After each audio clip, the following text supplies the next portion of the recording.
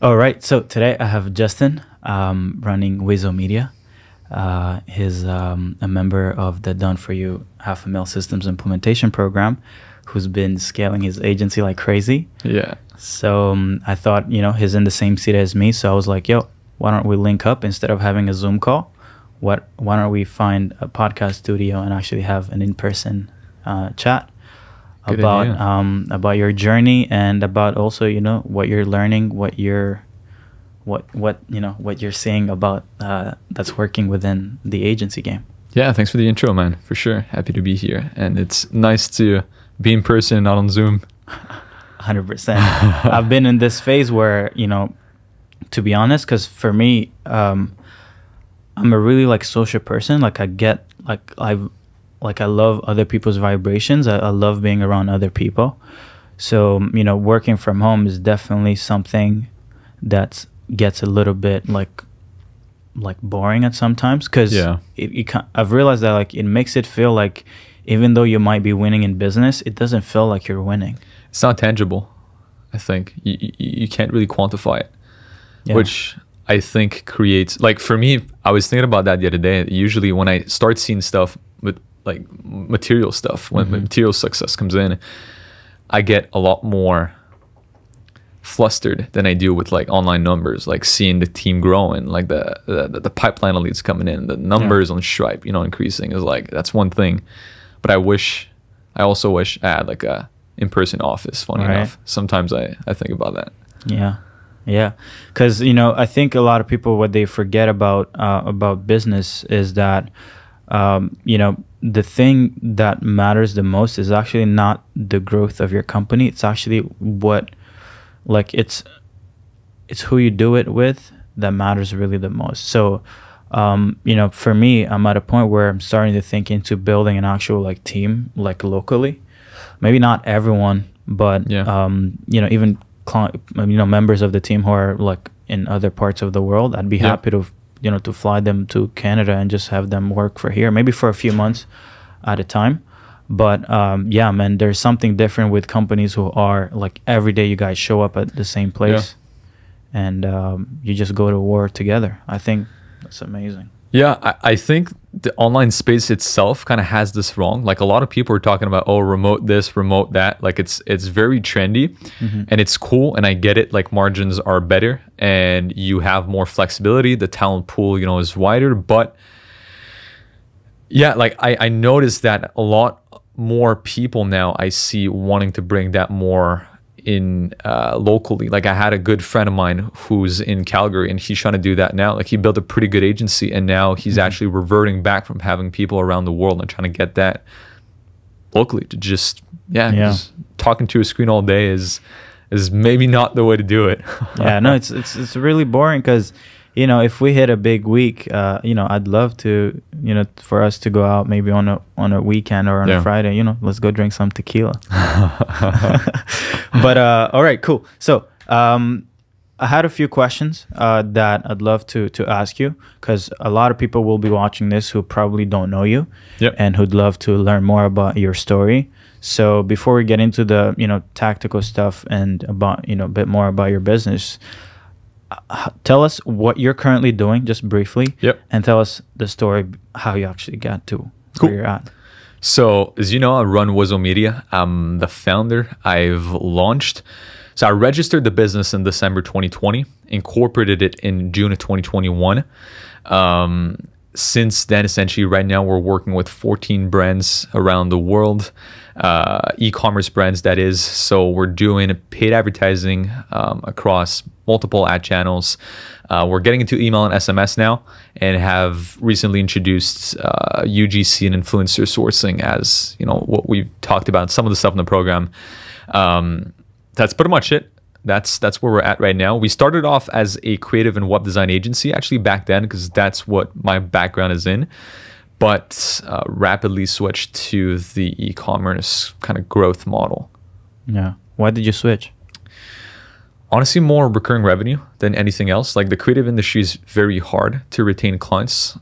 With now some, looking back at it, I could have actually scaled that, but I was so early on in the journey, and I was telling myself that I might as well do it now than wait too late until it's too sizable and it's hard to really scale back down. Like you would have to fire people, you would have to let go of clients. Like it just gets, it's a hassle. So I wanted to do it early on. And I had some friends that were more in the marketing space, not within ecom, but that led me to, see a bit of a brighter side, I guess. Okay, cool.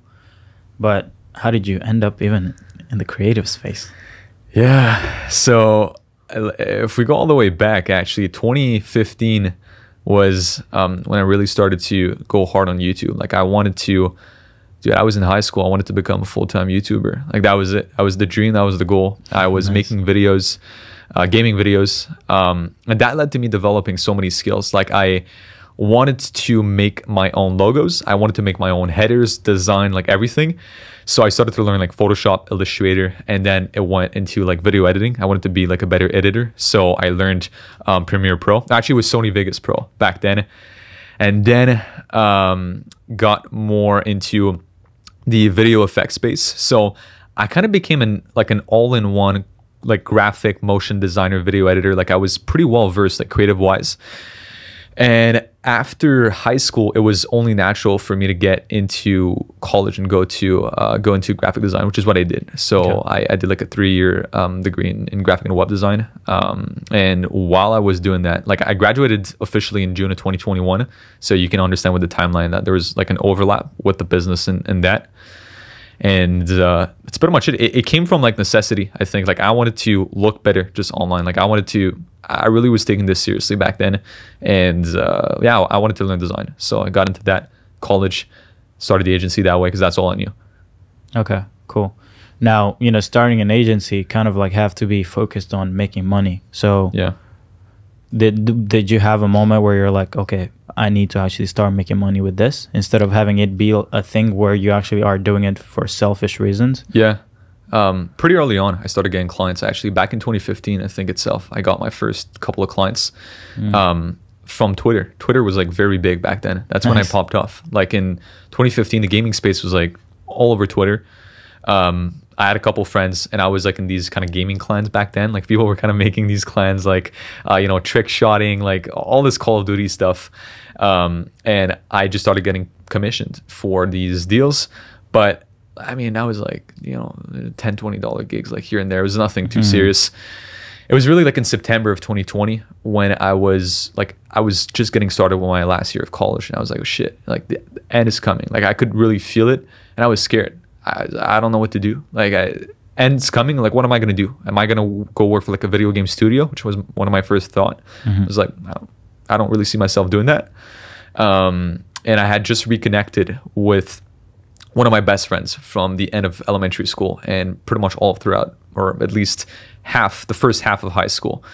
And I had just reconnected with him and he was doing pretty good with his business. And he kind of shared numbers. Sure. How much was he making? I don't remember exactly back then, but a couple tens of thousands of dollars. Like he was like a month. Like he was making something that like no 19-year-old like should be making, essentially. Like it was out of this world for me, at least. Like I was an Apple part-time employee back then, so I was not doing too bad. I was actually like one of the highest paid like hourly people in my like proximity, like across my friends and everything. But then when I saw that, I was like, all right, I'm nothing. Like this means nothing. Yeah. So it showed me something different, honestly. And that's like, I'm going to attribute a lot of credit to him. He's one of our common friends. Lots of credit to him. Like if it wasn't from him, I probably would have never started. Yeah. And this brings up a point that's pretty important, right? I'm in this inner circle, and apparently Meta's or Facebook's team just did a study where they found that the more connections you have with affluent people, like even online, the more like chances you have of actually going upstream in your level in life, right? I mean, meaning financially most of the time. And these are things that have existed for forever, but now there are actual studies done that if you're let's not even say like in real life, like if you're friends, if you follow, if you look at people's stories, if you you keep up with people who are more affluent, you literally have a higher chance of becoming better and, you know, wealthier and richer than you would be if you actually weren't following people who are actually winning in life. So right now, if your social media is full of people who are broke, who post dumb shit all the time, guess what? That's what you're becoming. Yeah. It's not even about who you hang around. It's literally who you hang around online that matters even more, right? So yeah, I mean, if Justin had not met, you know, not reconnected with his friend, he probably wouldn't be here making all kinds of money online. But yeah, guys, it's so important. I even remember myself when I quit school, I was about to say the first time, but it's not like I quit multiple times. But when I left school in 2018, the reason why I left is because I got connected with, you know, a few guys who are making, you know, like, you know, multiple 5 figures a month, probably even more at 23 years old. You know, he was driving a Porsche, not a 911, but he was driving the truck one. And I was like, whoa, what is this? What's this about? I literally quit, not because the opportunity, which was a door-to-door sales job, was good. I just quit because I was like, yeah, if this 23-year-old can do it, I'm on it. Yeah. And just, you know, it didn't necessarily lead me to success, but at least it led me to the path that I'm on right now. It's all about getting started. It's like taking one step after another. And I think like here's the thing. Before that, there was a period, I'm not going to lie, like before even reconnecting with them, I was getting into podcast. I was getting into like the kind of self-help movement. Like in 2020, I had a very big event happening that is not the whole, I don't even know if we were allowed to say it, but this whole world event that happened in March, April 2020. But at the same time, I had actually parted ways with my girlfriend, which we were together for like over 2 years at that point. Finally, it ended up being a break of like 3 months. But during that time, I started working out like every day, self-help, podcast, like everything. And I haven't stopped since. Like, I think if that had not happened, also part of that would have never happened afterwards. But it just leads me back to saying that like, I had seen a lot of people do it online and like make it, but it kind of felt distant. It was like, yeah, well, you know, and I forgot to say, but like I tried drop shipping also back then, kind of like every kid, you know, during that era. It's like, you know, let me give it a shot. I created a store. It was too complicated. I didn't like it. But seeing somebody they knew, I like literally grew up with that person. Like I slept at his house like many times, met his parents. Like I've been snowboarding many times with that guy. I was like, shit, like if like I know him, is like, what's different? Like if he can do it, why can't I? I think that was it. It was not envy. It was more like, dude, like if he can do it, we come from the same background, same hometown, like same everything. Yeah. So it's yeah, I think I attribute a lot of it to him. Yeah, no, it's one of the best things. And that's why for me, it's like, I'll join an inner circle, I'll join a mastermind, not necessarily because I expect to learn more stuff. I think, you know, you rarely ever learn new stuff by joining like, you know, groups or inner circles or masterminds. But especially at a certain point. I think when you start, it's like you got everything to learn about, but there comes a point where it's just diminishing. Well, it's the same stuff. It's just different, you know, doing it in a different way. But it's seeing other people do numbers where you're like, whoa, what's going on here? Like, whoa, like, hey, like I see you. You're not anything special, so you're giving me proof that I'm also allowed to touch these numbers, right? Yeah. So yeah, guys, surround yourself with people who are doing better, and you'll most likely end up doing better. Yeah. Cool. So break down where you're currently at with your agency, for people who are, and you know, just share like your progress, your timeline on the growth of your business too. I think that would be cool. Yeah. Look, in the first couple of years, like the first 5 years or so of like freelancing, I did nothing. It was like maybe 5K in 5 years, and that's like a huge stretch. That's like, you know, it could be 1K. Like I'm saying that I'm like guesstimating, but it was like very small commissions here and there. Mm-hmm. Within the first month, I made enough to more than triple what I was making part-time at my other job at Apple, which led me to think like, like I need to make a choice here. And it was so time consuming too, because I was working full-time. I had a 25-hour-a-week part-time job, and then I was trying to start a business. It was like all of those together, I was working a lot. Yeah. So I quit Apple in February, took a dip because I was just trying to find myself. Honestly, I was like, all right, what do I do now? Then what can I say? It ramped up a lot, like during the summer of last year.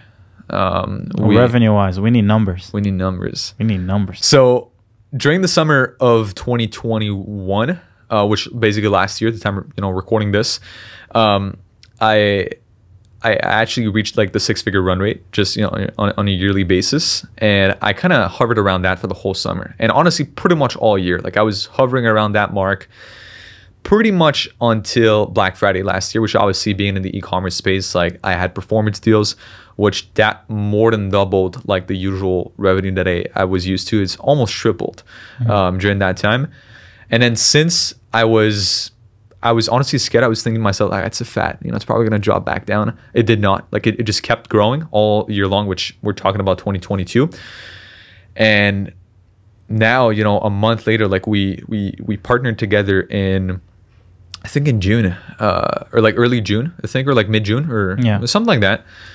And like the team grew a lot. And not only that, I recouped the investment, and which, if you're watching this, you know how much the program is. Like I've recouped the investment, made more than the initial investments.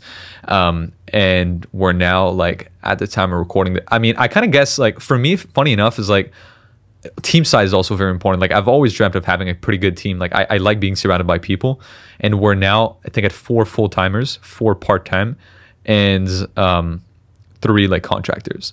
So kind of gives you an idea of like, we're able to sustain a team size like that and be pretty profitable. So yeah. And just actually, funny enough, you're the, like up until when you signed up, I think you were the highest paying customer that we've had, at least on a one payment basis. Yeah. Because most people will try to get a discount, will try to get this, pay over 3 months. And when you came in, you were like, I'd rather just pay one time. And to be honest, you're the client who's seen the most amount of growth, who's joined the program in the first month of joining the program. You've added like multiple 6 figures in revenue in the first 30 days, right? So would you say that committing that kind of money, and by the way, we can say the amount you paid. I think you paid what, almost, well, in Canadian, with like, because there's like Amex takes like a 2.5% fee on top of that. It was like 19.8. So you paid essentially 20 grand to join the program, pretty much. And you made that and some.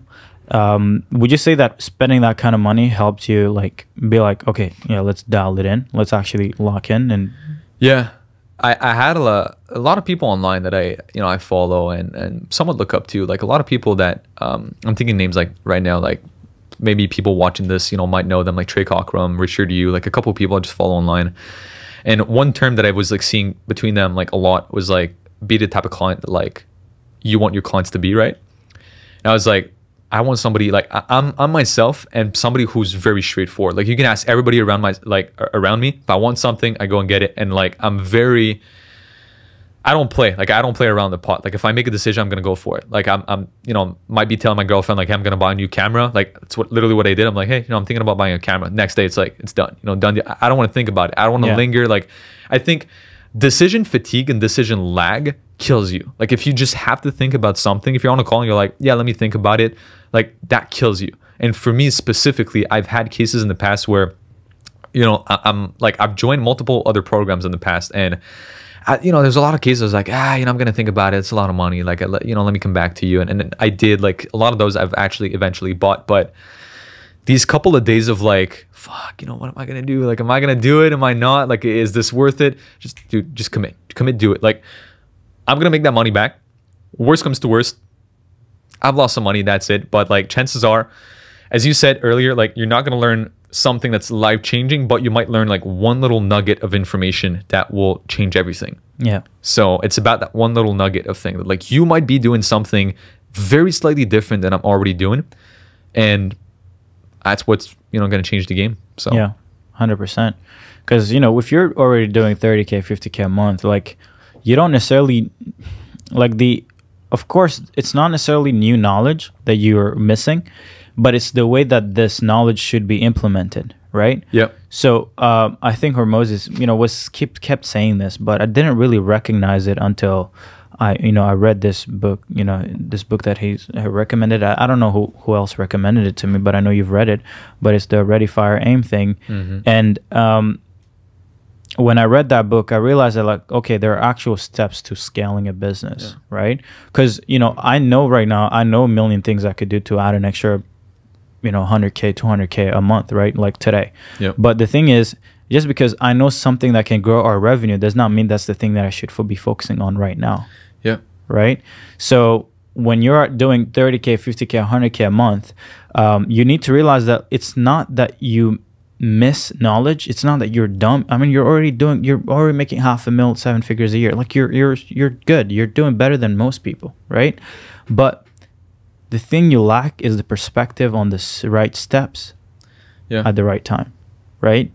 Because you can go and build a SaaS product, and but you're like, oh yeah, this is going to be some good recurring revenue, but it's like, yeah, it's going to cost you 2 years of building it when you could have just dialed it in something else and made a few millions. Basically, it is, as you're saying, yeah, we all have it. It's just about like, it's like a puzzle. Like you have, it's all on the table, but all the puzzle pieces are the same color. So it's like, how do you put it together? Like it all seems like good ideas. Like there's nothing good, nothing bad. It's like, how do I just piece that together? 100%. I think that's the hardest part to figure out.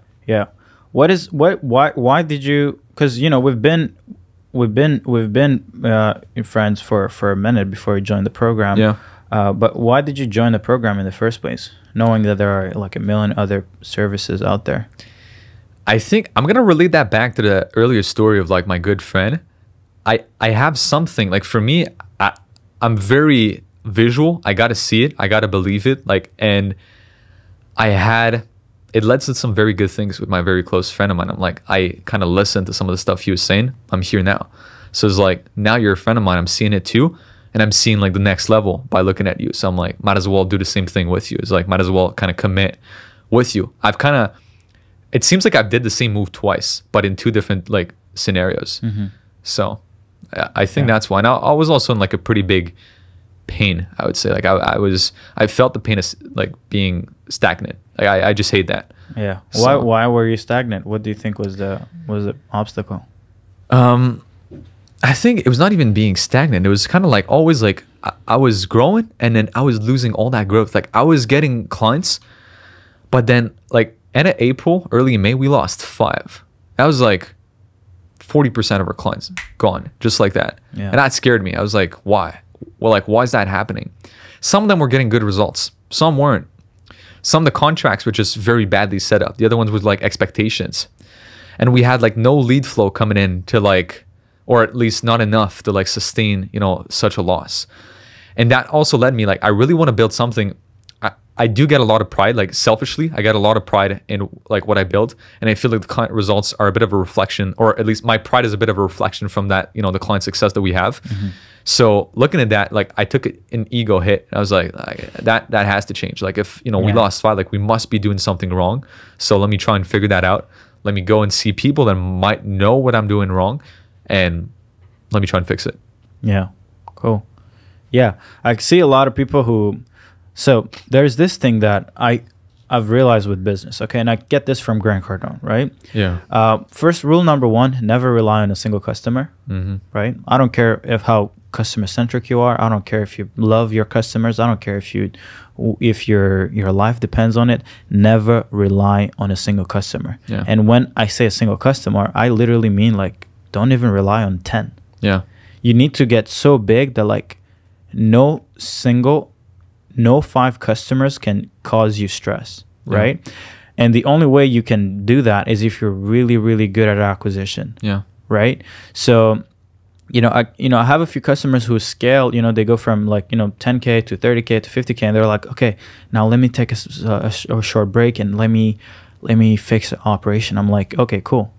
Well, I promise you that you're going to probably lose 20% of the customers that you've been selling in the past 60, 90 days, right? So that means that if you take the time to take a break, you're going to be back at the same place where you signed up in the program at, right?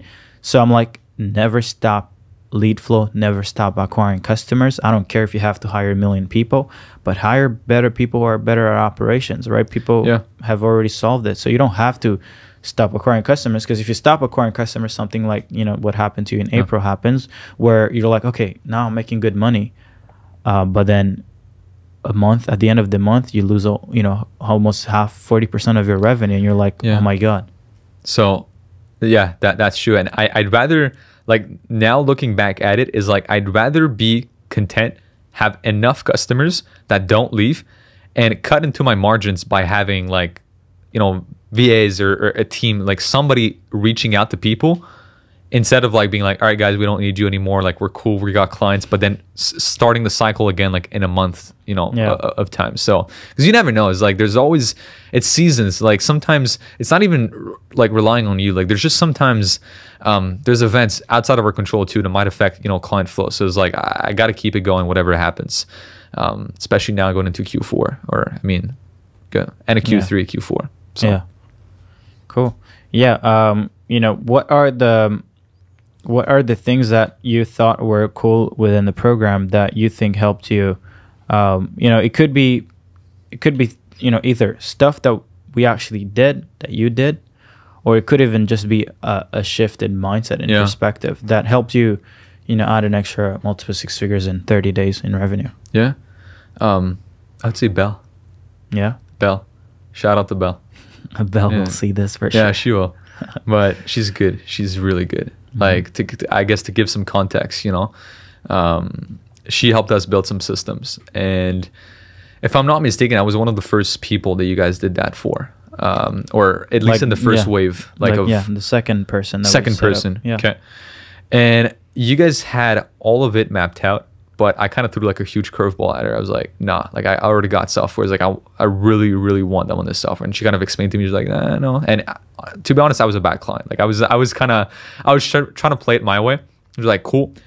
Gave her like 24 hours. She learned all of her softwares. She was able to integrate all of them better than I could have ever done myself.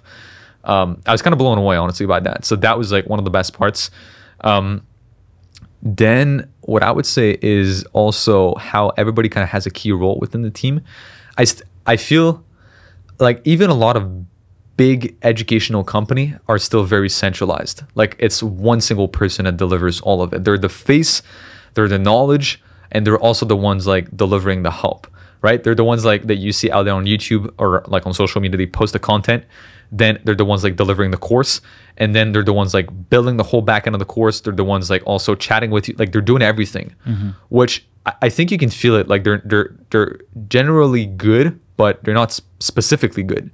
Whereas like you got people in all areas, which I think that's good. Like you got Haisam, which I can just like anytime of the day, like this dude's online 24 hours a day. Like pretty much I can just shoot him a text. He's gonna answer me. Like he still pops on some of our team calls, helps my team with like a couple issues. So I feel like to be honest, I didn't really pay for a program. I paid more for, I think, the expertise, like more I think of this almost like consulting is more what it is. Like because there's a lot more than just, I mean, there is like some part of it that is programmed, but I'm not gonna lie and sit here that I've went through all of it. I maybe did like 5-10% of like the content. Like I went through like such a small part of it, but only what I needed.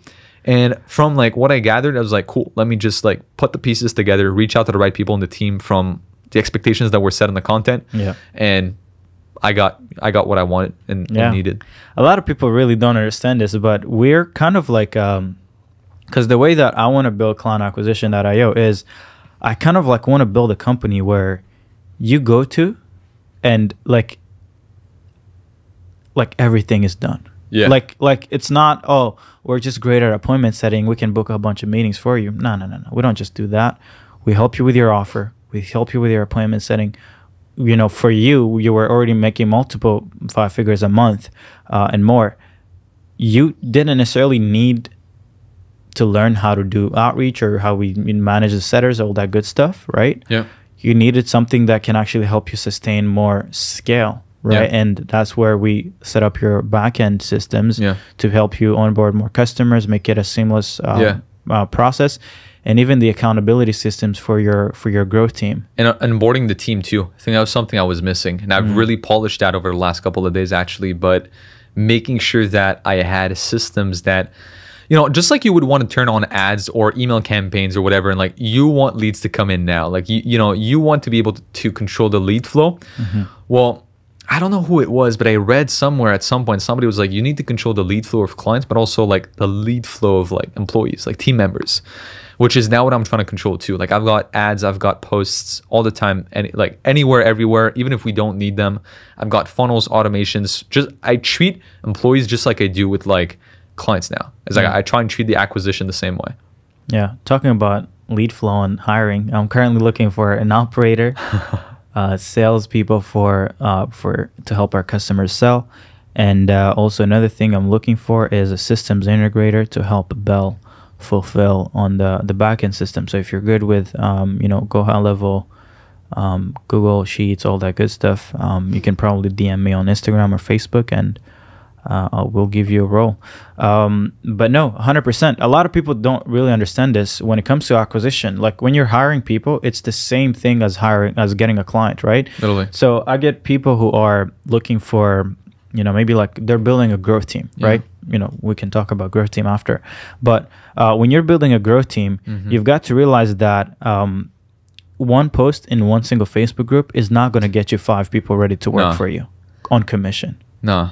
And this whole thing about hiring people, like, dude, everybody's talking about hiring people overseas. They're like, you don't necessarily need people that know what they're doing. Like, you can train them up. Like, that's what's being taught out there. Like, that's what everybody tells people. Is like, dude, just pay. Like, it's basically cheap labor. Is literally what people are talking about, and I hate that. Like, I've moved away from that as soon as possible, because, dude, the amount of time that you lose.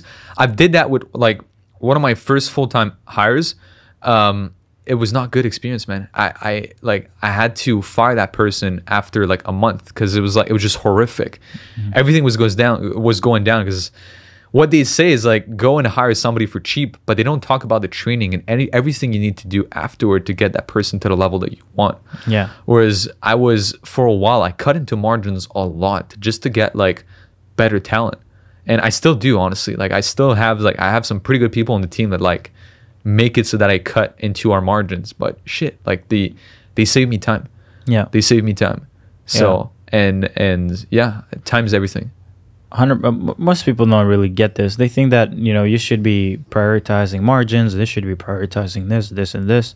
Yeah. But it's like, guys, you have to realize that there's so much money that can be made that if you're optimizing to be profitable, you actually won't never ever make money where you're like, oh my god, this is insane, right? You always make money where you're maybe your close circle, you make more than them, maybe even combined. Yeah. But you'll never touch, you know, millions and millions and probably multiple 8-9 figures, right? Trying to optimize for profit. Yeah.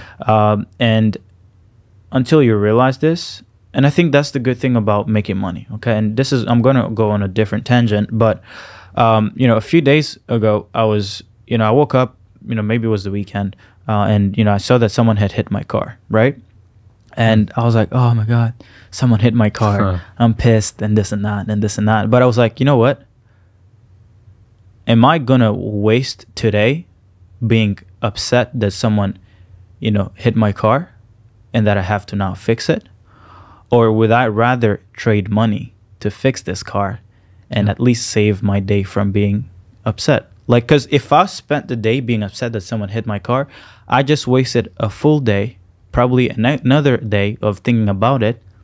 I'm trading my life being upset for a materialistic thing that is actually stupid, right? And money at the end of the day, because like you can't fix it yourself. You still have to pay for it. Yeah. So you're like double jab. Like it's so it's like, yeah. But the point that I'm trying to make here is that when you have money, and let's say this could also be a business, never trade your time, your thinking to something that you can pay to get fixed. So in a way that I don't want to spend today worrying about a car when I can pay to not have to think about a car being hit, you know, like I'd never want to sacrifice today. Like I don't want to ever have to having this conversation with you, I don't want to be thinking about, oh, you know, I have to pay for this, oh, this margin, this. No, it's like, no, I'll pay for that. Yeah. Anything I can pay for, I'll never think twice about.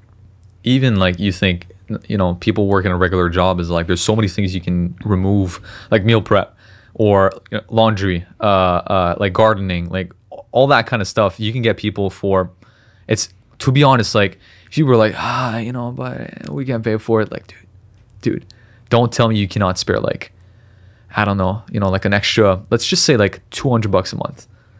And that should give you like somebody who comes and like mows the lawn, like somebody who comes and cleans the house like at least once a month, like is like, you don't even have to think about it. So anybody, it's just not business, I think. Like anybody watching this, just it can apply for them. Yeah, no, people have to stop viewing money as something that is scarce. It's not scarce. And as long as you keep sacrificing your time and thinking energy over, because you don't want to expense money, like you're fucked essentially. Yeah, you're never gonna have enough. Okay, cool. So for your agency, what current acquisition channels are you currently leveraging to acquire clients? So at the moment, we got emails, which have always been like our main way. It's how we got our first client, it's literally how I got my first client. Yeah. So there's emails, there's LinkedIn, there's content, which is like pretty big for us. Like I've started content very early, like last year in I think May of 2021, or I started sporadically like in February of 2021. But as I explained earlier in the backstory, like I had a lot of content experience already before. I started for business like in May of 2021, religiously, like at least once a week. Then it came 2 times a week. Then I think in December it became 3 times a week, and I've been holding 3 times a week since then. Content is pretty big. It's starting to book us quite a lot of appointments. Ads were there for a little while. Right now we're just doing retargeting, IG DMs, and so it's pretty diversified. Like there's a lot, but the bulk of clients come from a mix, I would say, from emails and content. Yeah, because I would say like they're so intertwined. Like a lot of people that we get emails or that we send emails to, we use our content within the emails, and as soon as they interact with like a piece of content, they can get pulled into like another sequence, and then it becomes like content and emails are very intertwined. So usually if somebody books in a call, they've like from an email, they've at least consumed like 2 or 3 pieces of content too. So yeah, 100%. If you're an agency owner or really any service business who doesn't have content online that prospects can view before or even after booking a call or even after getting on a sales call with you, I can probably say that you're doing 5 times, if not 10 times less money than you would be making if you had content to nurture this audience. Because I'm not sure if I mentioned this, but I once, maybe like a month or 2 ago, I looked at our numbers, right? I was like, hey, how many people have actually bought this month who didn't know me? Yeah. Who had never seen my pieces of content, right? And I realized that only 5% of people bought without having consumed any piece of content, and the remaining 95% had consumed a piece of content, right? Yeah. That means that if I did not have the content that I have online right now, I'd be making what, like 19 times less money every month. Plus, I don't know about you, but like I enjoy making content. Like that was my initial goal. I wanted to be a YouTuber. It's like I wanted to make content for a living. Then I went into the creative world. Like I was good at video editing and stuff. So I don't even mind it. Like I genuinely enjoy making content. So if it can also help the business, that's like a plus. Yeah. I mean, for me, I don't necessarily think I've always wanted to make content, but I guess I'm extroverted and I like to be, to talk, to be in front of people, so I don't mind that. But one thing that most people don't understand is that you don't have to like it in the beginning, and to be honest, you will not even like it, because building content, guys, it takes a lot of energy, especially in the first 3 months.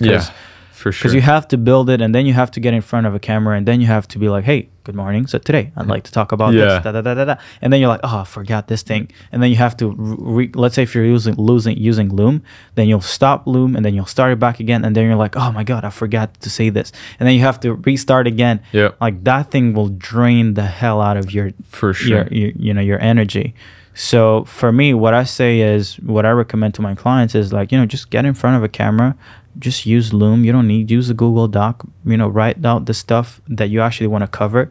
So this is it. Okay. And I got this from Nick Cosman, right? Because Nick Cosman used to put out, a lot of bangers just from Google Docs. And the old way of building video sales letter was to do it through slides, right? Yeah. But last year I tried doing the slide method, but it's like I only wrote so much of the stuff that I actually want to talk about. So I was like, if I don't see the stuff that I want to talk about, I'm going to forget it. Because if you're trying to make a point, if you're trying to share an argument about, you know, your product, your service, you kind of like can't skip something. Because certain things, if you forget to say it, it's like it could literally be the difference between having a 50% closing rate and literally 10%, right? So when I saw Nick doing the Google Doc route, I was like, oh my God, this is amazing. So from then on, I've just been, every time that I want to write a piece of content, I get on Google, or I'll start writing it on my notes on my phone, and then I'll put it on a Google Doc, and then I'll just launch Loom, and I'll literally read everything that I want to talk about. And it has been the best thing that has ever been, created. Yeah, because you can hardly forget anything when you do that. And it's also, you add in, like, I think it goes back to the basics of like elementary school. Because like they literally taught us that back then. It was like, make a PowerPoint, have bullet points on top of it, add value when you talk. Doing the same thing again. It's like basic life skills are the thing that we forgot that like are just coming back. People want like simple shit. So you write stuff down, put some bullet points, and then expand on it, like go on a tangent, in front of the screen, and that's how you add value. Yeah, 100%. But yeah, content is king, guys. I mean, look at anyone who's making, a lot of money online, okay? I don't know anyone who's in the online space, because the online marketing space is pretty small. But the people who are making, 8, 9, figures or more, multiple 9 figures a year, they're the people who are in your face from 6 a.m. till 6 a.m. the next day. Every industry, real estate, like you mentioned Grant Cardone earlier, like there's every single industry. There at least most of them. They're out there. Like you see them on YouTube, you see them everywhere. So those are the people that will make the money. Like recently, I think we talked about that recently, but one guy that popped off out of nowhere, like the Tate brothers, is like, content is what they're making. Like they're starting to bank off of their courses and everything. Why? Because they're everywhere. They're making content. They're on TikTok, they're on YouTube, they're on Instagram. They're like, they've conquered the internet with mass content. So proves the point. 100%. Yeah, you can definitely learn a lot from people who are in different verticals, but who are doing the same thing. Cool. So one thing that I want to talk about is, leveraging a growth team, right? When you did start, we did kind of like build a growth team for you. We did, after that, you can explain how the growth team works. But I'd love for you to share your feedback around this concept. And maybe I can break it down for people. But what a growth team is essentially is, traditionally, if you wanted to build an appointment setting team, there are really a few ways you can go about it. You can go to onlinejobs.ph or Facebook groups, find virtual assistants that you pay $3 an hour. They'll do your outreach for you. When I was running an appointment setting agency, I used to leverage $3 an hour virtual assistants. And that's what most people will do. Or they will try to go find some commission-only people who are willing to book appointments for you, right? But over the last, in the last few months, I realized like, hey, what is the best way for me to book? And this is actually applied to my own business. I was like, what is the best way for me to start booking more meetings, right? If I had the perfect scenario, I realized that the perfect scenario would be me to actually do my own appointment setting, because I understand the offer, I understand the service, I understand the market better than anyone else. So I was like, okay, cool. Well, what if I hired people who know as much as me, maybe even more than me, and actually have them be part of my appointment setting team, right? And that's where I started calling it a growth team. Because I didn't want to call it an appointment setting team or a BDR or whatever. So I just decided to call it growth teams, right? And so that's what it is. So in your case, what we did is we went into agencies, groups with other agency owners, and we're like, hey, we're looking to hire a few growth specialists to join your agency and to help you book meetings. And talk about your experience with that infrastructure. So first of all, it makes a lot of sense, because I think some things that can sometimes be missing with VAs is the understanding of the industry. Is they're good at executing, which there's nothing wrong with that. But when it comes to building relationships, which exactly as you said, like I've noticed a significant increase in meeting book rate when I was taking care of the conversations versus when, VAs were taking care of it. Mm-hmm. So having a growth team, or having, again, as you said, BDRs, whatever you might want to call it, is they can replicate to some extent, at least to a much better extent, this connection that you have with people. Like they understand what's going on. They understand the flow of the conversation. They understand like where this person is at right now, where they want to get to. What do you do as a business? How do you fit inside of that? And how you can kind of move the conversation to that point. So, and they're going off script too. Like what we're using is frameworks. It's not scripts, right? Like scripts is just copy and paste. Like you do the same thing for everyone. Now it's just frameworks, the ideology of like how you reach out to people, the styles of responses you might get, but all of it is custom. Like there's no set in stone copy and paste templates. So this definitely, I'm not going to say it leads to more meetings. It leads to better meetings, I think is what it leads to. It's just the quality itself is better. And it's not just better quality meetings, but it's like the effort invested into those, you generating those meetings is almost like nothing. Because once they know the channel, once they know the 3-step, 4-step process for the conversation flow, once they know the that they have to send this link if the prospect is interested, or send them to your Facebook group when they're not yet interested in booking a call, it's just autopilot, because now you don't have to manage them. You just give them the end of day report, beginning of the day status thing to fill out, but after that they just go and do their own thing. That's it. Right? And it's a KPI based position, so it's pretty easy to see like do they hit numbers or not. It's pretty black and white. Like it's not like having like a media bar as an example, where it's like, all right, like there's a lot of variables to it. I would say the biggest one affecting us right now is the fact that it's the middle of summer. Like everybody's away. Like open rates across emails, every single channel is like less than half than usual because it's summer. Mm-hmm. But nonetheless, one of the specific cases I remember is like a meeting that one of my growth specialists had booked in July, and he was able to feed some of that information to our like sales rep essentially, and he told him like all the conversation that he had, the pain points that he uncovered, and like it also helps coach the sales team in how they should lead the conversation. So yeah, it does add a nice variety to the type of outreach that we do. Scripts still work, but that, I think it solidifies our outreach process is what I would say. Yeah, cool. So let's go into more general stuff about growing and starting to see success. How would you say that winning has changed you as a person? That's an interesting question. I think I'm still trying to find an answer to that myself. I do deal with a lot of imposter syndrome, a lot of it. Something for the last 2.5 years now. I've done something, I've said I've been going to the gym and stuff, but I've also been training my brain. Like I've been speaking with a psychologist like bi-weekly since then for a lot of reasons. But one of them is like keeping up with all of that, which I believe, like if I exercise my philosophy was like, I go to the gym like physically to exercise my body, while I need somebody to help me exercise my mind. Like I need to be able to like juggle with thoughts.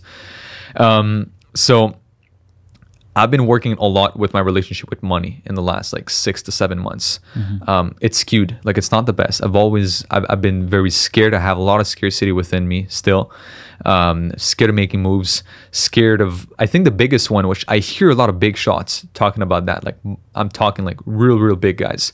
Like Hormozi said that on the podcast, which he was like, probably all of it comes from like a deep fear of like losing it all, like to some extent. Like you just always have that inner fear, and I have that. So what I would say is like, so far how winning changed me, it's brought all of these things like to the surface, like insecurities, like everything that I did not really know I had, it brought them to the surface, which now like I have to deal with them. Like I have to deal through them. I have to understand and build a better relationship with money. I mentioned something earlier. Like, I think the biggest thing right now that I'm dealing with is I am trying and starting to sometimes get some form of materialistic objects to help me with that, to make my environment a little bit more luxurious, to kind of help me push through that. Because like for me, one of the big things is like paying salaries. I got no problem with that. Seeing the numbers come in, got no problem with that. Like spending multiple tens of thousands, of dollars per month, like on softwares and everything, no problem with that. Because it's numbers on a screen. It's like I'm almost like an accountant mind when I deal with that. By doing it in person, like going to a shop, like a physical store, and seeing the number on it and like tapping for it and having all the stuff like in my hands, that's scary. Like all of these things is what I'm trying to deal with right now. So yeah. Yeah, there's this concept I got from Taylor Welch where he says it's called normalization, right? Where every level that you get at, you actually have to normalize it. Yeah. Meaning you can do it with, a materialistic thing like, maybe getting a nice car, right? So let's say you start making, $50K a month and you're like, you know what? But like, maybe right now you don't necessarily have something that proves that you're actually making the kind of money that you're making. Yeah. Well, if you don't actually normalize and actually make your life, I know a lot of people are like, oh, don't upgrade your lifestyle, don't do this. But that could actually be a stupid thing, because if you never normalize success, then it will always be something that's new, something that you're not used to, something that's like something that it's like a one-time thing, right? But guess what? You're always afraid of things that are not going to come back. You're always afraid of losing them, right? Yeah. So, and this is also something, this is why I ended up getting my car, because I was like, you know what? I'm making so much money every month, and I'm like, but I'm still driving a $30,000 car. Yeah. It's like, why am I actually in the first place making all this kind of money? And what actually proves that I'm making this kind of money? Because Stripe might tell me that I have a few, whatever, just made 30K in a day, but where's the proof? Because our mind, of course, there is this process of the mind that will believe whatever you just think, but trust me, when shit is not there. Like, I think we can link that back to like having a physical space of work. Like if we had an office, that's the thing with online businesses. I feel it's much harder to quantify success, because if you have a physical business, then at some point you get a bigger office. You see the team growing. There's more people sitting at their desks. You got to buy more material. You see like new faces. All of that, like you can see it. It's on a dashboard. It's on ClickUp. It's on Stripe. It's on Google Drive. It's like you don't see it. So it's very hard to internalize that. And I think like for some people, it may be easier to like internalize that, which I think like Hormozi is one of the guys that I look up to a lot. And he's been talking about like keeping that lifestyle down for like all that, all that time, etc. But I do agree with what you're saying to like some extent. Like you need at some point to give yourself like physical and visual cues that what you're doing is like it's normal. Like it's working. It's working. It's working. It's normal. And I try, like, coming back to your question from earlier, like how has winning changed? I would say I'm trying to be more in control of my emotions now, because I felt like at the beginning I was at the mercy of winning or losing. Like it was like if I won, I was very happy, but the next day I would lose, dude, that would like crush me. I was like, fuck, we lost a client. Like shit, like an employee's leaving. I was always like that, like up and down. Now I'm trying to kind of dullify my emotions. Like, all right, somebody's leaving, cool. Like we're winning, nice. Obviously, I'm gonna try and like celebrate a win, but I'm gonna try not celebrate it too much to a point where like, because it's just gonna come crashing back down. Yeah, 100%. And I think Nick says this. He had a really cool short video on YouTube where he says that emotional variance. He was talking about superstars and sales guys. Yeah, it's like when you win, the goal is not like, oh shit, like, oh, I just made this kind of money this year on this day and I should celebrate, maybe go out, drink some tequila, Casamigos, whatever. And then the next day, maybe you have to, maybe you just get a hit and run, or maybe you have to pay this employee who's leaving, or maybe you lose a few customers, and then you hit it up and down.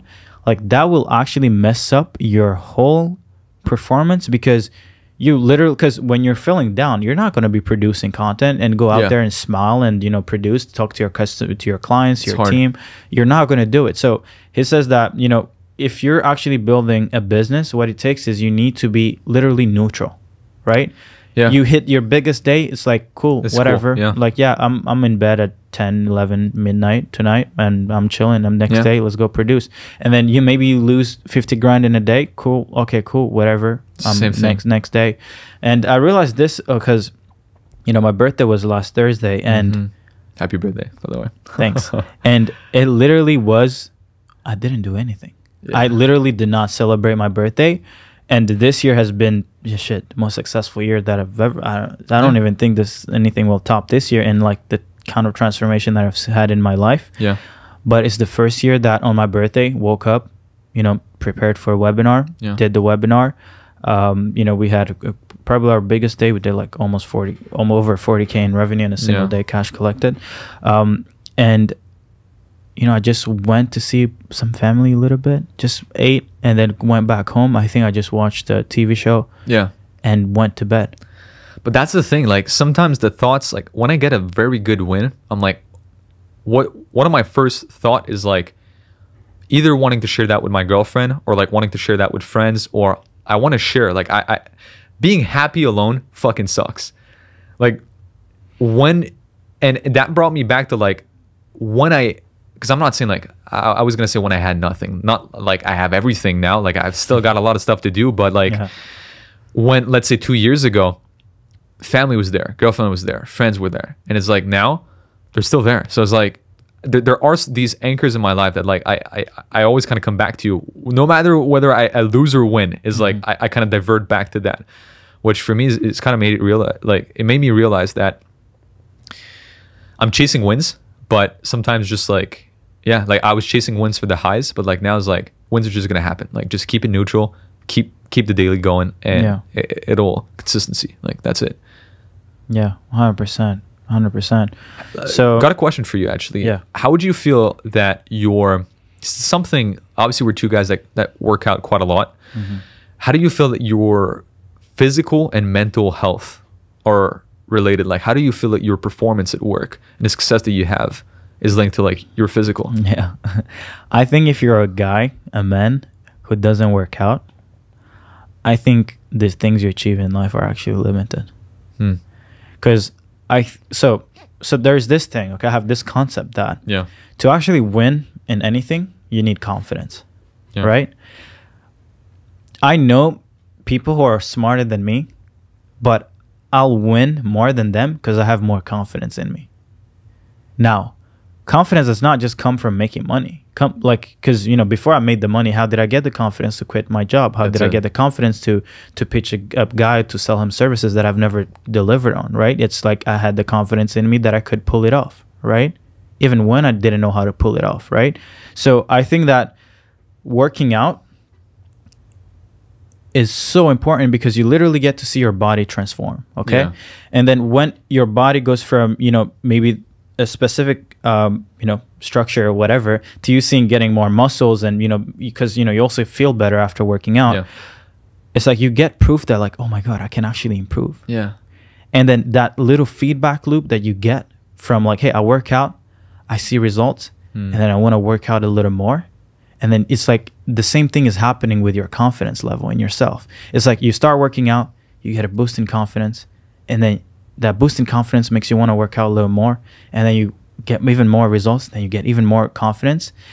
I think that pushes into everything that you do in life. And I personally don't know anything, because even making money is, I mean, unless you're wearing a Rolex, driving a Ferrari, it's like you as a human, how you look is the first thing that people will actually tell. If you're like, hey, okay, who's this? Like, it's the first thing that they see, right? So if you know that you like, you know, you've improved, then you see yourself, you know, becoming something better. Yeah, man, it turns you into a beast.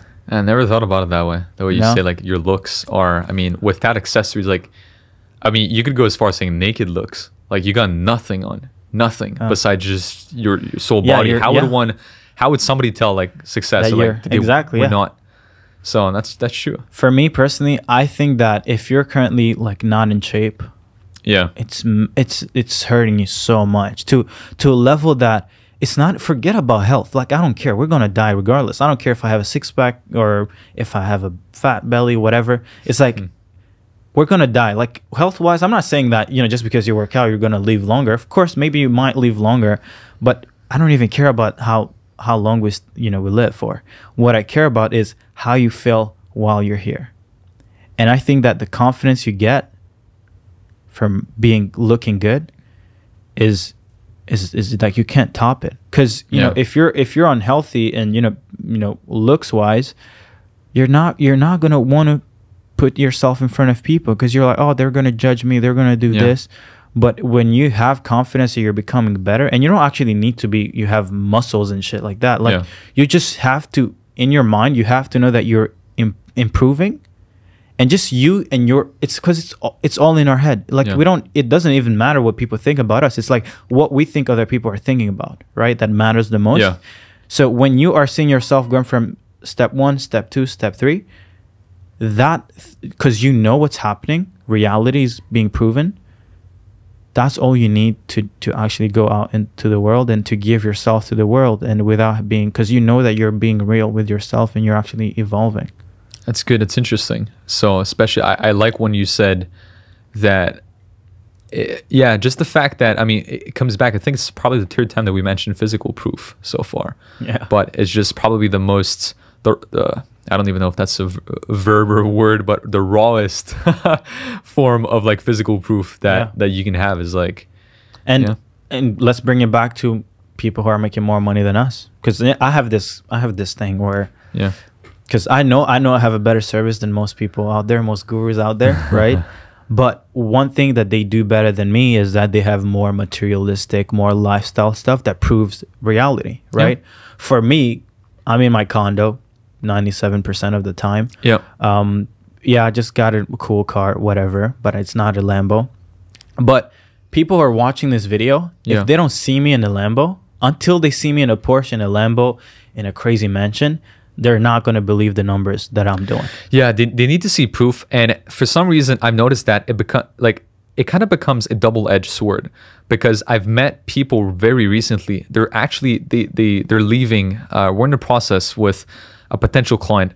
They're leaving a very big agency from one guru online. And one of the reasons at least that the owner listed was like, dude, they're out here showing off cars, like watches, whatever, while like we're being neglected, like in the Slack channel, like nobody takes care of us. So it's like, shit, you know, at what point does it become too much online to you? Like that's the thing. Because I do think that somebody that takes content seriously will have a good balance between luxury and between value.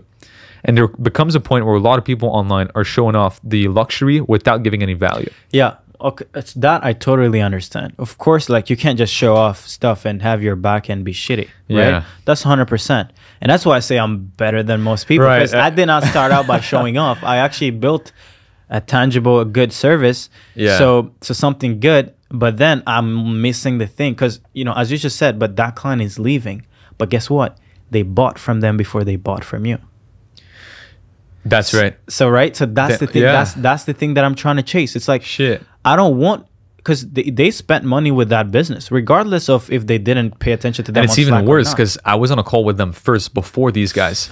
So it just proves your point. Actually, that's actually so they chose the other flashy bullshit. So you buy for looks, and then you'll keep them on for the expertise. Like you retain based 100%. On the back end. So gotcha. it's like because I can't hate on the gurus. I mean, shit, I love you guys, right? But it's me not playing a specific. It's a skill set that I have not yet developed, right? So it's they're better than me at a certain level. I mean, they're better than me just point blank, right? So interesting. So like for me, that's the point I'm trying to say. Because a lot of people are like, oh no, focus on being a good service provider. No, that's not what makes you millions. Yeah. What makes you millions is showing proof that like showcasing in the real world that you're actually succeeding in life. Yeah. Because, you know, I mean, you yourself, you know, until you start driving, you know, a nice car, until you start doing this, you'll not really understand that you're actually making amazing money, right? And that's why for me, like, you know, for this Spain trip that we're going on, I just like, yo, let's go crazy. That's gonna be sick. Let's go crazy. I'm like, yeah, that's gonna be fun. Cause and then it's gonna, once we do that trip, and then maybe we do it every year, and then it's like, oh my god, like, whoa, we're in this. I don't even know how much it cost, that villa, but you know, it's like 75K a month. Yeah. But it's like, yo, you go to a villa at 75K a month. I might move out after I come back from Spain, because I'm not going back in my condo. Your baseline elevates so much after an experience like that. I don't know if you've ever read, it was like one of the books that was recommended to me back then was actually Reality Transurfing. It's one of these big bricks. A lot of people talk about it, but I believe a lot of people like really like read it, like actually read it to understand it. But a lot of the concepts that we've talked about today kind of reflect back on that book, which there's like this whole concept of like pendulums and also your baseline, but just the pendulum itself, that like it always swings back. Like life is just swinging back and forth, and like every high will go back down and like stuff like that. So it just leads me back to that baseline, that as you up your baseline, you know, the pendulum will still swing back down, but the downs won't be as down as, you know, it was before. Yeah. So the downs will keep going up. So yeah. And I guess that's what it comes back down to, you know, maybe who you're surrounded with. Yeah. You'll always fall to the standards of the people around you, I think. Yeah. And it's hard too, because both with friends and family, there's a lot of people that I'm sure, same thing, you know, on your end, there's people around you you deeply love, but their sheer presence like makes you, that baseline itself, like you can feel it inside of you just going down. Like it's just not, it's not elevating. Like you don't feel elevated when you leave this room with that specific person. Yeah. And it's about managing that. I think it's about making sure that you spend more time with people that elevate. Yeah. I mean, for me, I think, you know, I put this training out on YouTube about, you know, managing your, you know, make $1 million by managing your schedule and your time. And I said that like, hey, I know you love your family. I know you love your friends. I know you love your girlfriend. I know you love your boyfriend. But it's like, if that person is not pushing you to be better in the thing that you're currently doing, I don't care if you guys are, you know, like, I don't care what they are to you. Just see them once a month. Yeah, like maybe once every 6 months, because they will drain your energy, and they will literally make you feel like, yo, like, what the hell is going on with life, you know? Yeah.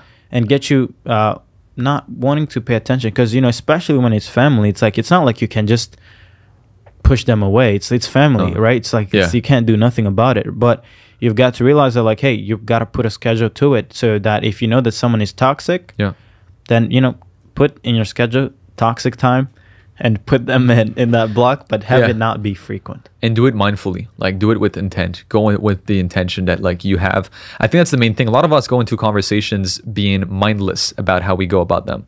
Like we go into conversations not really thinking about the outcome of the effects of that conversation. But if you go inside of each conversation with intent, whereas like you watch your thoughts and your feelings and everything while you speak with that person, you'll be able to keep yourself in check, I think, a little bit better. Like that's what I've been able to do with you know, some key people, to make sure that like I'm not, because like if I don't do that, subconsciously you fall into patterns. Like you'll follow their patterns. Whereas if you always keep yourself in check, but it becomes back to what you were saying, it's draining, because you always have to keep it in check mentally. You have to be on. Whereas like if you're with people that you know are higher, like you can be a little bit more off mentally, and like it wouldn't really affect you that much. Yeah, cool. So now that you've scaled your agency, you know, what do you plan on gifting yourself? Yeah, that's a good question, man. I mean, car's gonna be the first thing. Yeah. Watch eventually. Like I'd want that, but I mean, one of the longer term things is probably gonna be like more travel. Yeah. I want to experience more stuff. Every time I've traveled so far, exposing myself to new cultures and like people, it just makes me think differently. Like I just see a different. It's really funny to me, because like I've had this, but before really traveling a lot, I've had this view of the world was like very linear. Like is the way I view the world is the way the world is. Yeah. But then you start traveling and you speak with people and you realize like they're just like you, but they're viewing the world differently. Like they're same humans as you, but like just the fact that where they were born, their view of the world is so different. Like that's what I experienced in Spain, actually, just by the pace of working, like how people just are, like the kind of afternoon nap, you know, that a lot of people were taking, and like everything is later. Like people, like breakfast is pretty much the same time, but like lunch, I mean, a lot of people don't eat lunch, and like dinner was like very late. It's Yeah. like shit. Like that's Yeah, it's yeah. not something we do here. Like we eat at like what? I don't know, like 6 p.m. maybe. Yeah. Like it's like the average. There's like 8:30, 9. You know, the people eat late. Yeah. Or at least the people that I was around with. Yeah.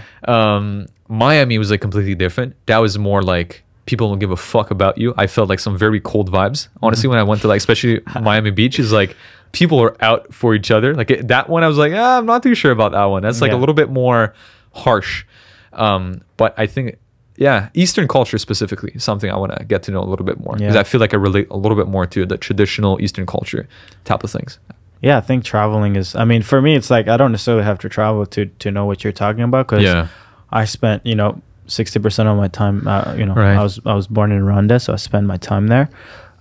So I kind of have like two lives. Yeah. I've lived two lives. I've is good. been in, yeah. So like I know both worlds, and yeah, I don't eat at 6 p.m. either. I eat at like 8, 10. That's 9 p.m. because, yeah. But no, for sure, worldview, especially when you get to see like the way that like life goes into other parts of the world. Yeah. You kind of like get a good perspective to not get too caught up in your own little bubble. Yep. Because I've realized that, like, for me, the thing that, I could win today, I could win this year, and next year, let's say everything crashes, like, I'm not going to be affected that much because it's like, I know there is worse. And I've always try to keep in mind that, like, yo, we're winning, but this is really a game. This is more like a scoreboard that, can go up and down, but my life is not dictated to how well I do in business. It's like, I'm already good just by being here, whatever, in the moment, being alive, being healthy. But business is really just like a hobby of mine, where I'm like, let me go make a few millions. Can I do it? Oh yeah, I can. Yeah. Okay, cool. nice, man. I mean, cool. I think we all started with the initial goal of like not working. I don't know about you. I might be talking, out of place here, but like for me specifically, it was like, dude, I want to work. I want to make as much money as possible, as fast as possible. So that way, like, I can do whatever the fuck I want. Like that was kind of the typical mindset for me going into that. But then as I'm doing, I'm like, I've started asking myself these questions seriously, because I was seeing myself removing more and more aspects of the business, not to a point where I don't have to work, but to a point where I'm like, I could see it, coming true at some point. And I was asking myself, what am I going to do? Because there was a time where I was working so much. It was like, I had nothing, no identity besides work. It was work. Like Justin was work. Like if there was no work, who am I? Yeah. What am I going to be doing? So now I'm starting to get more into like, add some more stuff already in my life, so that if there comes a point where I can actually choose to step away for a little while, I'm not going to be empty. Like I'm still going to have some stuff like sports. Like I've got back into hockey recently. Like there's a lot of stuff I'm getting back into, stuff from my childhood that I liked a lot, stopped doing. But I totally get the part of like when you're working a lot, you end up being work mode focused and you literally become the work. Yeah, you're consumed. But yeah, I mean, for me, it's a bit different. I've never really had this perspective like, hey, let me make a lot of money so that I never have to work. To me personally, I've wanted to get in business just because I wanted to drive nice cars and be a little free to what I want. But right now I'm playing for confidence. I just want the belief in myself to be like, just like a kind of belief in myself that I don't even know if it's possible. Like for me, the thing that drives me the most is knowing like, yo, you're doing this. Yeah. Like there is no amount of money like you can give me to trade the belief I have in myself. Like you could put 100 million right now on this table. Maybe 100 million is a lot, but you could put a lot of money on the table. Yeah. And I would pick, hey, I'll go do it myself, because the belief, the confidence in myself that I'll develop by achieving this target is going to be worth way more than the actual thing that I end up earning. Yeah. Right. So that has been for me right now. I'm trying to play. So like every time I hit a milestone, I'm like, okay, what's the next one? Yeah. Not because I'm constantly chasing money, but because I'm constantly chasing more confidence in myself. I want to feel fucking good. Yeah. I want to feel like, hey, Serge, like you've done it and you've done it. You know, and it's like it's not given to you. It's not like nobody can take it away from you, and, for sure, maybe, but it doesn't. Also, another thing is a lot of people want to win because they come from insecurity, but it's like, for me, it has never really been that. I'm more of a person who's I think that everything, it's not a zero-sum game. Meaning like there is actually no losing in this game of life. So I don't necessarily play to not lose. I play to literally just like win. I just want to win, right? But something that I wanted to talk about was, I forgot. But what maybe another question that I had for you is, what's your goal for this for the next 3 to 6 months? Revenue-wise, size of business, and maybe other things besides business. I definitely want to get the business to 7 figures. That's for sure. But I want to be able to have a team where, as I said, like I'm not necessarily needed. Like I choose to be there. It's more of a choice. I've got something. It might be like a deep issue, but I've always hated authority. I don't like it, like at all. Any forms of authority, I reject. Like I don't like. And if I think that there's still a piece where I am still a bit of a like a customer or like an employee to a boss, because at the end of the day, like you're still like your clients are like your bosses to some extent. Like you still have people to serve, right? But if I still feel that like there's a certain aspect that like definitely requires me, obviously as a founder, I'm probably, but I would have to hire like a CEO or like an operator, something to really start removing myself. But at least I want to have the choice. Like I want to have the choice to consciously do it. So that's the goal. Like it's kind of 2 goals side by side. It's like, yes, I want to get to the 7-figure level, but also definitely like having the choice for the team is going to be a big one. But when are we going to hit that 7-figure mark? Dude, I'd love like, I would dare to say this year, but why do you have to say but? I don't know, man. I'm always like conservative, but stop the but. Like I could say this year. No but, yeah. Yeah, it's been the goal. Like in 2021, I set myself the goal for this year to hit it. You could hit it in the next 60 days. Yeah, probably. Yeah. I can see it working. Like right now, the systems are clear. I actually wrote that thought the other day on a journal. I was like, getting from the beginning to just a couple $1,000s per month. It was like it's just about understanding the doing. Like you don't know shit. You don't know how to outreach. You don't know how the team works. You don't know how to deliver service. You don't know anything. And now it's like you know everything, or you know at least most of it. You just have to do more of the same thing.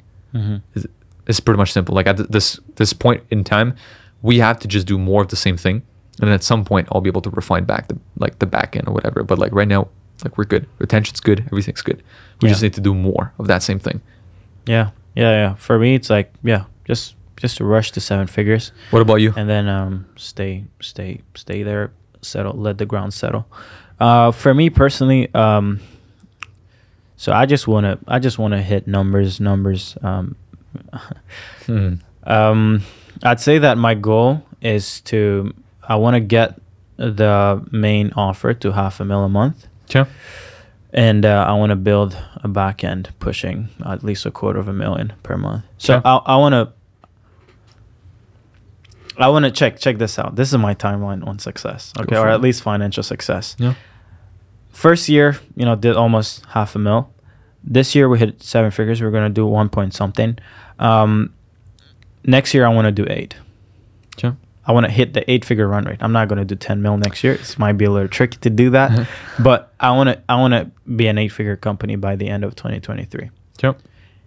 And then after that, I'm gonna need like 2 years of just relaxing, and because it's a push. Oh my god, it's a goddamn push. It's something. It's definitely something, because it's like you have to like build, like, it's because the thing with business. So let's compare it to like working out, right? When you're working out, it's like you have to go work out, exercise your muscle, tear whatever fibers, whatever, and then let them just recover, and then they become a bit stronger, bigger, and then you can go push heavier weight, right? But when it comes to business, it's not the same thing. It's like you actually have to go push the weight that you're not able to push before you can actually figure out how to actually push the weight. So for me, I rarely ever be like, oh, let me figure out how to make $1 million a month, and then I'll go and make $1 million a month. No, I'm like, no, let's do $1 million a month, and then we'll figure out a way to sustain $1 million a month. Okay. So that's my target. So that's my way of thinking. It's like I set a goal. I don't know how to hit it, but we'll hit it regardless. And then once I hit it, I'm like, okay, cool. This is what got us to $500,000, 200 grand a month, $250,000 or whatever. And then I'll figure out the infrastructure that got us there. And then I'll just remove anything that is not actually a leveraged activity. So anything that's inefficient, I'll remove it and I'll just replace it by an infrastructure with the top 3 things or the top 4 or 5 things that actually help us produce the activities that create $250,000, $1 million a month. So, but I want to rush the first 3 years and then I want to take a break. Yeah. So for me, it's that's really my plan. Cool. Love it. But yeah. Parfait. Donc, on vient de changer le podcast en français. On avait oublié de mettre cette partie au début, mais on va le mettre vers la fin. La majorité des gens ne savent pas. Ben, c'est sûr qu'une partie vont savoir, mais on est du Québec. Ouais. Donc, on parle français. Actually, quelque chose que je voulais te demander. Comment, parce que toi, un certain pourcentage de tes clients sont francophones. Ouais. Right? Ouais. Et comment tu trouves ça? J'aime ça honnêtement. Ça a apporté beaucoup de challenge au départ parce que trouver de la main-d'œuvre qui parle français à part. Parce que tu sors du Québec puis tu n'as pas nécessairement des gens qui comprennent la culture québécoise. Donc c'est difficile. D'un point de vue main-d'œuvre, c'était compliqué. Puis sinon, j'ai juste trouvé ça naturel pour moi d'essayer d'aller vers des gens québécois. Je veux dire, avec le outreach puis tout le marketing qu'on faisait, la majorité c'était en anglais, mais je faisais une partie minime de ça en français. Puis les résultats étaient comme 30 fois ce que j'avais avec le marché anglais. Pourquoi? Parce que je raisonne mieux, j'ai l'accent, fait que j'ai la connexion.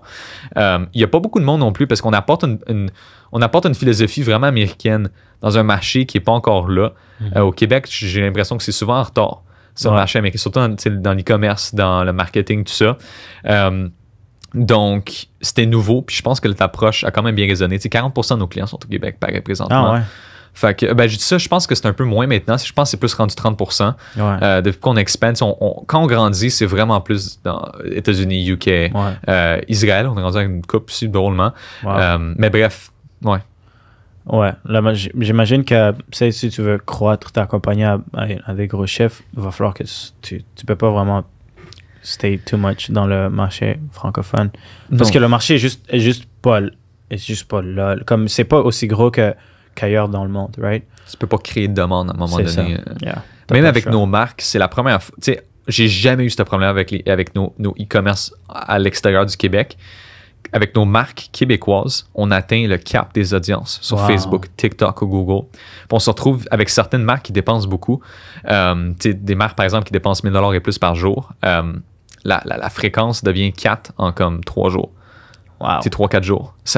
Le monde voit les mêmes pubs over and over parce qu'il n'y a juste pas personne. Il n'y a pas personne à targeter, c'est les mêmes gens. Fait que c'est ça. Ouais, j'ai une certaine audience des gens qui veulent que je crée le programme en français, mais je suis comme... Oui, c'est sûr que je peux créer le programme en français, mais le problème avec ça, c'est que mon équipe sont tous anglophones. Fait que je vais pas bâtir une offre, puis ça va juste être moi qui peux communiquer.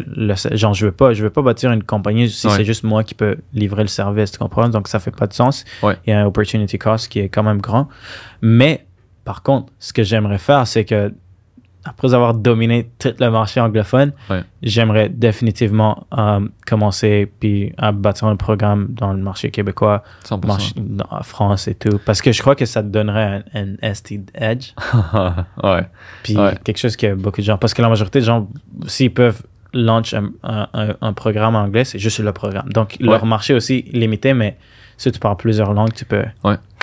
D'un point de vue d'expertise aussi, ça paraît bien parce que les clients québécois aiment ça, voir que tu as une expérience à l'extérieur du Québec. Parce que la majorité des gens, même au Québec, vont penser un peu... de mon expérience, les gens avec lesquels je parle ont déjà l'ambition de sortir du Québec. C'est rare que j'ai entendu quelqu'un qui dit « Hey, je veux vendre toute ma vie juste au Québec. Ils ont des idées de grandeur, puis souvent, ça va demander d'aller du moins dans le Canada anglais, l'Ontario, tout ça, ou d'aller aux États-Unis. Fait que quand on arrive d'un point de vue d'entreprise, tu dis, hey, on a l'expérience dans les deux. Et le marché québécois, par exemple, et le marché à l'extérieur, ils aiment ça parce qu'ils voient l'opportunité, s'ils ne l'ont pas déjà fait, de les aider à aller dans de nouveaux marchés, puis vice-versa. Tu parles de ça, c'est un petit plus pour les clients anglais de dire, hey, on domine aussi tel autre marché. Tu sais, on a deux marchés. C'est quelque chose de gros dans le monde des artistes présentement que je vois dans la musique. Il y a beaucoup d'artistes qui commencent à traduire leurs chansons dans d'autres langues ou des films aussi ou des séries. Comme par exemple Squid Game, qui était une des séries avec tellement de succès, mais c'est parce qu'ils l'ont traduit dans plusieurs langues. Le même concept s'applique, je pense, à notre service, c'est-à-dire une expertise dans plusieurs marchés te fait paraître juste simplement mieux. 100%. Ton influence est plus grande. 100%. Ouais. Puis, ouais, je crois que, tu sais, il y a quand même une facilité de partir de zéro à, par exemple, 6 chiffres par année. Ouais. Si tu commences dans le marché francophone que si tu vas dans le marché anglophone parce que, tu sais, il y a un truc de comme, the market becomes numb à une certaine offre. Comme les gens, s'ils se font pitch à chaque jour pour la même chose, puis que toi, tu fais juste commencer de copier, puis tu vas vendre la même chose, ben, ça va être dur pour toi de croître ton agence de marketing ou whatever. Fait que, tu sais, si tu débutes, puis tu essaies de trouver ton premier succès, commence dans le marché francophone, puis dès que tu as assez de capital, puis tu es capable de payer pour avoir une équipe, pour t'aider à trouver des clients ailleurs dans le monde, ben fais ça parce que... Ouais. Je l'ai pas mentionné tantôt, mais tu sais, jusqu'au mois d'août, fin du mois de juillet 2021, c'était 100% des clients québécois. J'étais juste québécois. J'avais pas de clients à l'extérieur. Puis c'est là que ça a commencé à vraiment s'étendre. Puis là... Un problème que je rencontre avec le problème d'avoir des clients au Québec et au Canada, c'est les taxes. C'est un problème. Parce que, pas parce que je veux pas payer le 10-15%, mais c'est parce que j'ai même pas encore set up le process de collecter ça. Ouais. Moi, tous les clients canadiens qu'on a, il faut qu'on les build, TPS, TVQ, mais tous les clients internationaux, non. Fait que c'est là que ça devient un peu une logistique administrative de faire en sorte que tu as les deux. Mais le problème, c'est que la majorité de mes employés sont pas au Canada, fait qu'ils connaissent rien de ça, mais moi non plus, je suis pas vraiment la personne la plus administrative. Ouais. J'ai lâché l'école dans mon programme d'administration. Fait que... c'est ça. Fait que ouais, c'est pour ça que je crois que je vais devoir trouver des employés ici parce que... Au moins un. Exact. Au moins un. C'est si ce que tu j'ai regardes fait. Ça, puis que t'es quelqu'un qui peut gérer ça. Les operations. On regarde celle-là. Là. Si t'es québécois, puis tu as besoin de gérer les opérations. Si t'es capable de gérer les opérations, he's your man. Hit me up. C'est en anglais, though, mais ouais, ça devrait être chill. Mais ouais, non, c'est nice. Mais je vois vraiment comme un delay avec le marché francophone, though. Ouais. Parce que, tu sais, parfois, comme j'ai beaucoup de gens qui peut-être qui ont été à la même école que moi ou qui ont été au même travail que moi, qui me demandent genre, hey, je veux faire ça, qu'est-ce que tu fais, blablabla. Mais c'est parce que comme je sais pas comment t'expliquer ce que je fais. Ouais. Parce que c'est pas comme ça existe pas depuis un bout. Ça fait quoi que le truc qu'on fait? Ça fait peut-être quelques 2-3 années que ça existe, cette industrie, ou peut-être 4 On max. dit, mettons, c'est ça, 4-5 gros max, là. Tu sais, ouais. Fait qu'il n'y a pas assez de références pour que je puisse te dire, va checker ça. Puis encore pire, il n'y a pas ça dans le marché francophone. Fait que toutes les références vont être dans le marché anglophone. Ouais. Fait que pour moi, c'est pour ça que moi, c'est vraiment dur pour moi de pouvoir expliquer ce qu'on fait. Ouais. Comme à des gens qui étaient dans mon cercle avant. Tu sais, si on termine, je pense, en parlant de juste la mentalité tout court ici par rapport à ça aussi, c'est beaucoup différent. Je pense que je vois, il y a deux choses que je vois. Il y en a une, c'est le frein, un peu le frein mental où, côté argent, je trouve que c'est plus difficile d'en parler ici. C'est plus difficile d'en parler au Québec. C'est plus difficile de... les gens ont de la misère à rêver, j'ai l'impression, puis c'est triste. C'est vraiment triste de voir ça. Mais bref, c'est quelque chose que j'ai remarqué. Mm-hmm. On a besoin, je pense, plus de monde ici qui se lance en affaires, puis tu sais, la demande est là. Je veux dire, le marché est là. Il faut juste que le monde le fasse. Ouais. Puis, d'un autre côté, c'est... Les gens sont juste, puis je dis pas ça, c'est vraiment pas, en fait, ça va sonner négatif, ça ne l'est pas, sont ignorants d'une façon où ils n'ont pas accès, en fait, à ces connaissances-là. Ils n'ont pas... Tout ce qu'on parle, les gourous américains, les etc., tout ça, ils font pas de pub au Québec. Il n'y a pas de ça. Le monde, il les voit même pas. Ouais. Fait que l'intérêt n'est pas là. Le monde, ils savent juste pas que ça existe. Ouais. Fait que s'ils savent pas, comment est-ce que tu expectes que ces gens-là vont vouloir le faire? Ouais. C'est comme il n'y a personne qui crée le désir, right? Ils savent pas. Écoute, j'ai parlé à tellement d'e-commerçants qualifiés théoriquement pour travailler avec nous au Québec qui, d'un point de vue publicité en ligne, là, on est encore au stage où on booste les posts. Oh, wow. On sait même pas, en fait, c'est quoi le Ads Manager. Commence même pas de TikTok. Là. Je veux dire, TikTok, c'est une nouvelle... tu sais, il y en a beaucoup encore qu'on est dans ce stade-là. Ouais. C'est pour ça qu'on va toujours voir les Américains faire plus d'argent, avoir plus de succès, etc. Ouais. Ils sont là avant. C'est tout. 100%. Ouais. Ben, écoute, nous, on fait notre partie. Ouais. Non, définitivement. On l'a fait live, là. On l'a fait live, là. Fait que si tu vois cette petite vidéo, puis tu te demandes, genre, qu'est-ce que je devrais faire, blablabla. Je suis tanné de mon 9 à 5. Je me fais pas payer assez. Écoute, dans la vie, personne ne va jamais te payer assez. OK? Ce que les gens doivent réaliser, c'est que la seule façon... En fait, tout court, tu peux pas être payé assez. Parce que tu sacrifies ta vie pour quelque chose. Right? Il n'y a pas un montant d'argent qui peut couvrir la valeur de la vie. Fait que c'est pour ça que moi, quand les gens disent je fais pas assez d'argent, blablabla, je suis comme, bro, tu vas jamais faire assez d'argent. C'est quoi que tu réalises pas? Tu es en train de trade des années, des secondes, des minutes, des heures, des jours que tu vas jamais avoir. C'est une valeur, t'as zéro leverage. J'ai juste le mot en anglais, mais t'as pas de levier. T'as rien de ça, en fait. Fait que si tu veux vraiment comme être libre financièrement ou pouvoir juste gagner bien ta vie et pouvoir faire ce que tu veux, parce que c'est possible. C'est comme, tu sais, le chiffre qu'on voit en ligne présentement, il y a des gens qui font, des 100 000 par mois, des 500 000 par mois, des millions par mois, des 500 000 par jour. Des gens qui ont le même âge que nous, right? Mais le problème, c'est que il faut que tu veuilles, il faut que tu ailles chercher l'information, il faut que tu sois assez discipliné pour pouvoir implémenter sur ce que tu apprends. Exact. Puis il faut que tu sois aussi patient pour que tu puisses voir les résultats. Mais ouais, il y a une opportunité insane en ligne, guys. Que ce soit advertising, marketing en général, que ce soit appointment setting, je sais même pas comment le dire en français. En vente même, de dire juste au Québec, c'est bon vendeur. Je veux dire, on a encore, tu regardes les vendeurs aussi au Québec, c'est vraiment, c'est old school car selling. On te vend un char, puis c'est du hard sell. Je veux dire, il y a beaucoup de places que tu peux... C'est pas compliqué. Tu t'en vas aux États-Unis, tu regardes ce qu'ils font, tu l'apportes au Québec, tu le traduis en français, tu le fais, tu l'adaptes à la culture québécoise, tu le fais, ça marche. Ça marche, ouais. C'est aussi simple que ça. Ouais. Fait que passe ton temps sur YouTube, cherche quelqu'un qui fait beaucoup d'argent. Peut-être c'est Justin, peut-être c'est moi. Puis juste suis, puis apprends. Juste stick to the script. Ouais. Juste passe du temps à apprendre beaucoup. Mais ce que je peux dire pour vrai, c'est que moi, ce que j'aime pas, c'est cette culture derrière l'éducation traditionnelle. Ouais.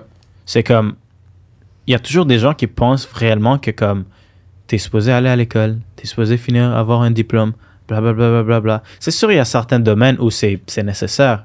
On a besoin de médecins, on a besoin d'avocats, whatever. Exact. Mais si ton but, c'est de faire du cash, comme on le dirait au Québec, t'as plus besoin d'aller à l'école. 100%. Je peux littéralement te nommer 10 rôles live où tu peux faire 10 000 à 25 000 par mois en moins de 6 mois. Ah, 100%. Mais, tu sais, il y a des combien de jobs sur le marché qui peuvent te payer 10 à 25 000 par mois? Mais ça, il faut l'accepter, par exemple. Et là, il a le problème. Je pense que les gens ne l'acceptent pas encore. C'est ça, mais c'est parce que... C'est une question d'ego aussi. Puis je pense d'un ego culturel, de dire, ça se peut pas. Ouais. C'est pas vrai, ça se peut pas, c'est un mensonge. C'est trop beau pour être vrai. C'est ben non, tu sais pourquoi si c'était vrai, pourquoi est-ce que tout le monde ne ferait pas? Il y a beaucoup de ça, je pense. Et c'est juste lance-toi en premier. Essaie-le pour toi. Je te dis, ça se peut que ça marche pas. Essaie-le. Ouais. Tu verras. Ouais. All right, we're back again. We had to put in a little French, version of this talk. Yeah. But but yeah, just wanting to end it. I'm not sure if you had any last thing that you wanted to share with people who are watching this. Maybe, let's say if you had to say something to the you of last year, maybe 3 lessons that that if you had to pick 3 lessons that would get them to cut in half the timeline for your growth. The first one is take notes. I've always tried and relied on my mind. I always thought I was somebody who remembered things quite easily, and I did. But taking notes of things, that's been one of the game changers. Like, I've carried my phone now, and I have like a specific note-taking system, which allows me to remember a bunch of things. Like, I get ideas at the most random places. Like when I take a walk, dude, I'm on the toilet. I get like the best ideas in the world. Like it just comes like randomly. Yeah. So taking notes. Other one is don't be scared to spend.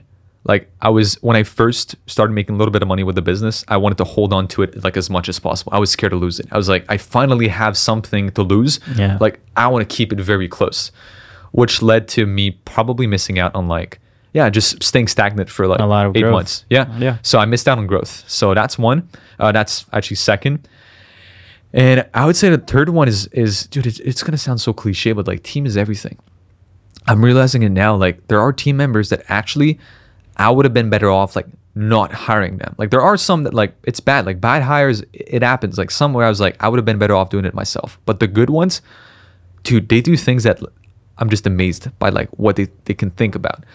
So yesterday I gave a bonus to one of my team members just because like he did like 2 or 3 like very good things that made me think like, wow, like that's very, very nice. Like that you thought of that like in the last couple of weeks, give him a bonus. So it's like team, invested a team. 100%. Yeah. I think team is probably the fastest way to grow a company. Yep. Just hire people, decision makers, people who are smart labor and, maybe labor. But yeah, I think anyone who's stuck below 50K a month, maybe even 30K a month is because they don't have a team. Yep. That's the only way you get past 6 figures a month. But yeah, thank you for those 3 things. Yeah. We're going to end this here. Yep. For everyone who enjoyed this, you can go follow Justin on his Instagram. You want to... Yeah, at Justin Lalonde, so JUSTN LALONDE, or same thing. If I also post that on my end, go and give Serge a follow. You want to give your at? It's Serge Gatari. Yeah. There you go. But yeah, this was amazing. Maybe we might do another one when we're in Spain. Yeah, that'd be nice with the new camera setup. Yeah. Yeah, we could do it with a glass of tequila or something like that. Yeah, let's do it. All right, cool, man. Right. Thank you so much. Thank you guys for watching this. It was definitely a long one.